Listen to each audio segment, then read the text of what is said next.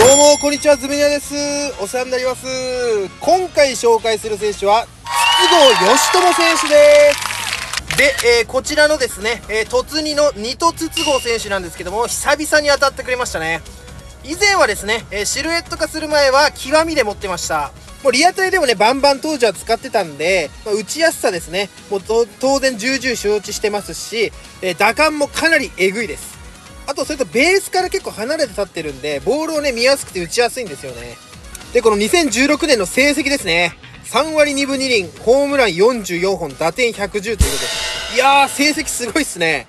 ホームランが1位、打点が1位、打率が3位だったらしいですね。いやー、三冠王もね、これ狙える選手だったんじゃないかなって思ってたんで、メジャーに行ってしまったのが、とても惜しいというか、で、能力の方がですね、ミパ A です。81、84。特殊能力がですね、超アーチスト広角打法逆境ということで、いやー、普通に強いです。めちゃくちゃ強いです。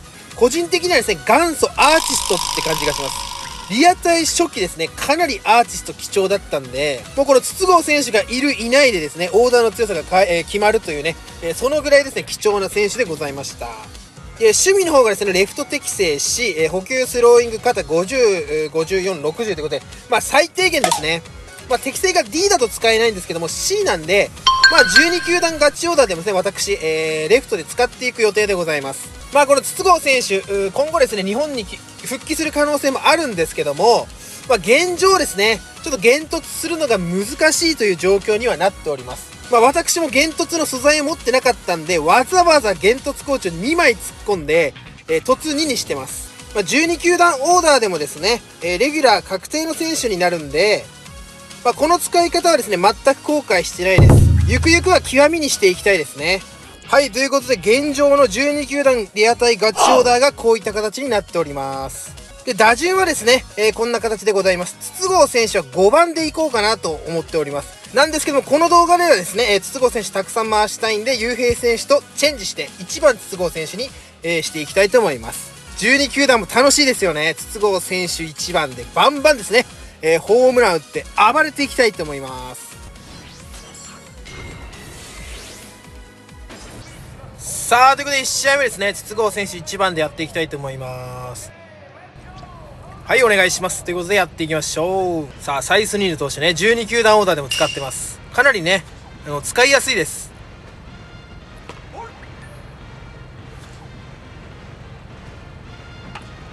まあ、このヤクルト純正じゃない方だと結構サイスニード打ちづらいんじゃないでしょうかね。いいですね。さあ、サイスニードで0に抑えましたね。さあ、行きましょう。ダルビッシュ。さあ、集中していきますよ。ホームランいきなりぶちかましたいと思います。はい、オッケー。さあ、マジ集中していきましょう、ここ。広角はつきませんでしたが、長径関係ないですね、これ。強振でいきます。はい、オッケー。ストライク。さあ。じゃあ集中しましょう。集中していきます。起きた。やばい。ナイス。いいですね。ナイスプレーということで、ありがとうございます。いやー、これなんですよね。久々に帰ってきました。私のガチオーダーに筒香選手が。いきなりホームランはね、もう嬉しいですよ、めちゃくちゃ。ということで、大山選手も続いていきたいと思います。ね、基本的に長打警戒の時はですね、もう最近はミート打ちをね、やってます。ミート打ち結構ね、楽しいっすね。このようにね。まあ、あまりね、タイミングは関係なく、芯にやってるって感じですかね、ミート打ちのコツはですね。はい。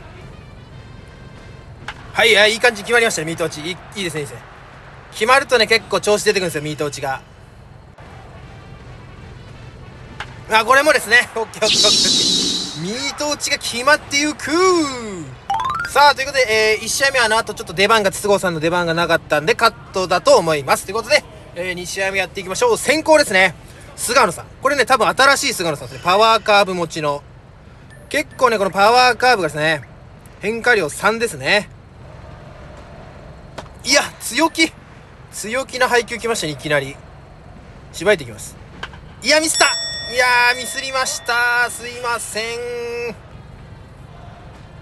いやー、やられたー。まあね、もしかしたら2回の攻撃ね、筒香さん回ってくるかもしれないですね。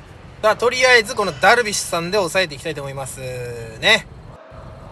さあ、ということでいきましょう。最近ですね、このベスピですね。ベスピ率かなり意識してます。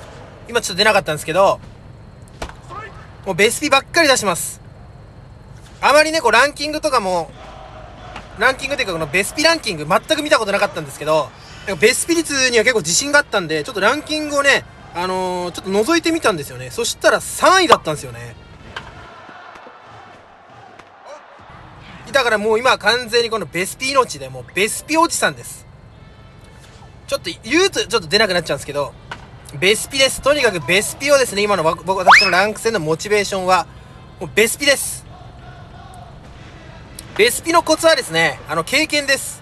とにかくランク戦とかですね、やりまくって、タイミングを、しっかり頭というか、手に叩き込む。これがですね、重要になってくると思いますんで。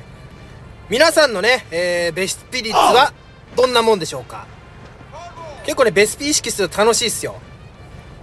まあ、それに、ベスピはですね、防御率にも直結すると、ナイスバッティング。本当に防御率にも直結すると思います。明らかにベスピが出てる球は飛びにくいですし、まあ、私もね、10回に8割ぐらいなんで、10回に2回ぐらいベスピミスるんですけど、その時に限って結構なんか、打たれますね。ベスピ、ミスったって時に限ってナイスバッティング。なんか、打球が飛んでしまうような気がするんで、やっぱベスピは本当に、勝ちたいんだったら、ベスピしっかりとですね、毎回出すぐらいの意識がいいと思います。さあ、3試合目ですね。行きましょう。上沢さん。いや、結構上沢さん苦手なんですよね。まあまあ、先行なんでいきなりぶち込んでいきたいと思います。さあ、行きましょう。さあ、広角は出ませんでしたね。行きましょう。まあ、新しい上沢さんってことはもうバレてます。確認済みです。行きましょう。はいはいはい。いや、高めっすね。高めのツーシーム、これよく警戒していきたいと思います。オッケーオッケー。さあ、そろそろ来ますよ。高めツーシーム。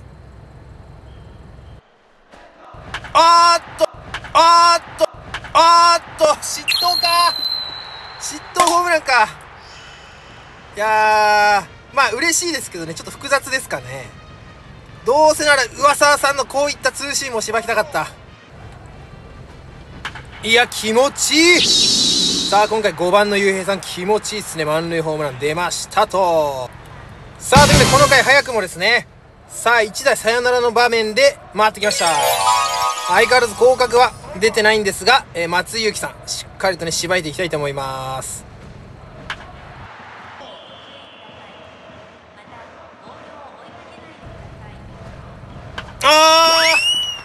いやー、でもナイスバッティングですよ。ナイスバッティング、ナイスバッティング。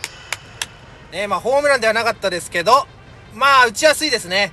外角の球もすごく見やすいですね。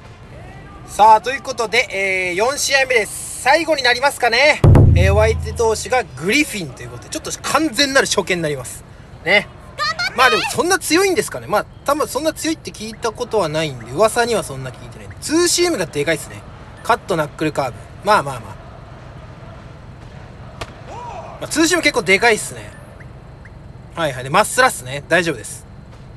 まあ、この手のピッチャーは全然、もう、全然得意ですよ。やばい。いや、危ない。危ないですけど、ナイスバッティング。さあ、ということで、ちょっとお相手がね、なかなか癖のある配球していきます。ちょっとこれ、ミート打ちでいきますよ。もうね、このコースにばっかり投げてくるツーシーム。いや、結構嫌ですね、これ。いや、新手な配球。もうそこにしか、てか、まず、ツーシームしかまだ見てないです、正直。いや、もうこれもうダメだ、もう。うまい。やられました、うまい。もう外角ツーシーム一辺倒にきですよ、完全に。広角出たらどうすんの？広角出たらインコース。もう、ツーシーム一辺倒にきですよ、これ完全に。もう、ほらね、ツーシームばっかりしか投げてこないですよ、この方。さあ、右バッター広角はどうすんですか、これ。相手巨人純正なんでね、これが純正の配球かというね、ちょっと思わず感心してしまいますが。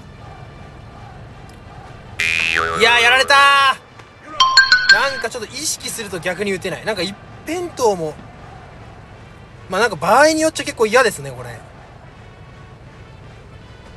いやー、ツーシームばっかり。もうツーシーム以外の球種があること多分お相手知らないですね、これ。いや、またツーシームでしょ、どうせ。またツーシーム来るよ、絶対これツーシーム、ツーシーム、絶対ツーシーム、ツーシーム、ツーシーム。ボール、オッケー。もうね、ツーシームしか来ないんで、これ外角ツーシーム引っ張ります。落とします。落とします。こうやって俺、やられました、完全に。ほじゃない、もう。ほやめて。お願いします。あ、帰ってきてお願いします。ね、アオラーかと思いましたよ。いやーでも、巨人純正じゃないですね。間違えました。ちょっと巨人純正かと思ってたんですけど、まあ、純正やってる方だとは思うんですけど、いやー、ちょっとあっぱれでしたね。さあ、ということで2回ですね。ツーシーム一辺倒2機からですね、打っていきたいと思います。どうせまたツーシームが来ると思うんで、もうツーシームですよ。いや、もう、いや、分かってるんですけどね、ツーシームし結構でかいっすね、これ。いやー、もうダメ。打っちゃった。打っちゃった。いや、すいません。さすがにど真ん中はちょっとね、打たせていただきたいんですけど、まあね、いや、多分どうですかね、この後ツーシーム、これでもツーシームを続けてくるのか、失点した後もツーシーム強気で来るのかっていうね、結構ね。いやー、楽しませてくれますね、この方。あっぱれです。ツーシーム、ツーシーム。ね。これをね、結構打ち気になっちゃうんですよね、意外と。打てるんじゃないかなって思っちゃうんですよね。もう徹底してますよ、これ、ツーシーム攻め。どう？オッケー、ナイス、ナイス、ナイス、ナイス。オッケー。さあ、忘れてました。この試合、筒香選手をですね、紹介する動画だったんですけども、ちょっとツーシーム攻めを食らってる間にちょっと忘れてしまいました。さあ、集中します。さあ、集中しますよ、ここ。ね。最後、ホームラン打ちます。多分最後の打席なんでね。はい、オッケー。いやー、ちょっとフォアボール、ちょっとこの場面ちょっとフォアボールきついっすね。ツーシームしか投げないんすか。もう絶対打ちますからね、マジで。いやー、最後の最後やられた。ツーシームにやられた。分かってても打てないツーシーム。グリフィンが強いです。はい。この動画で分かりました。グリフィンの、ツーシーム攻め、強いです。はい。ということで、今回もご視聴ありがとうございました。チャンネル登録の方ですね。ぜひよろしくお願いいたします。ということで、最後、華麗にミート打ち決めたいと思います。いきなり